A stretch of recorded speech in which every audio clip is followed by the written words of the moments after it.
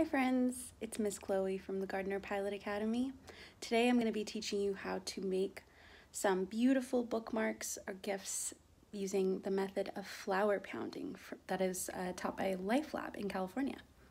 These gifts I'm making for Teacher Appreciation Week, but since Mother's Day is also coming up, I think it would be a perfect way to get out into nature, use what we have in our neighborhoods, and make a gift for a mother, a grandmother, a person in your life. You need some heavy paper.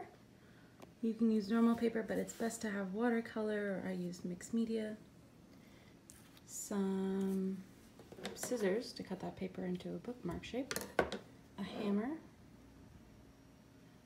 Or some flowers. Maybe some leaves. Some tape. Blue masking tape is best. And a yummy drink. Okay, so I started by cutting this way my paper to make about a 2-inch bookmark. You can make it as big as you want. This is what I'm going to use. Now, I need the tape, which I don't have any blue masking tape or painter's tape, so I'm using Scotch tape. And I'm gonna get about piece of tape that is about as long as my bookmark. This one is a little too long.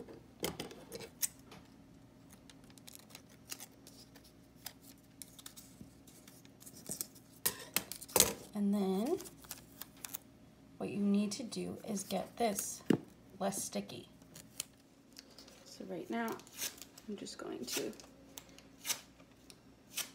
get the tape a little less sticky. So I did it like 7 times. Alright, so I actually stuck 2 pieces of tape together that are a little less sticky now because I wanted to make it about the same size as my bookmark so I can fit a little bit bigger flowers on.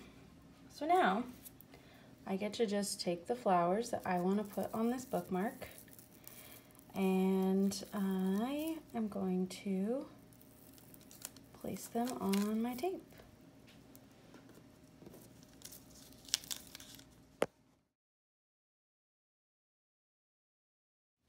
Okay, so now that that's done, I have my setup here. I'm going with a purple and yellow theme. I'm just going to flip this over and tape it onto my bookmark. Press firmly. Make sure that it sticks.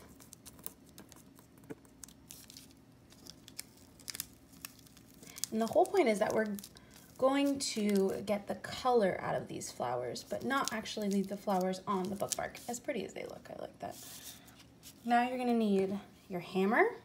And if you don't have a hammer, that's okay. It's just really good because it's so heavy. But you could even try a wooden spoon of sorts and try hitting really hard, although I don't know if that'll work because it's not that heavy. Or maybe if you have any other, like a book or something like that. Just needs to be sturdy. But if you do have a hammer, keep your other hand out of the way, just hold this down, and then you're just going to pound that down.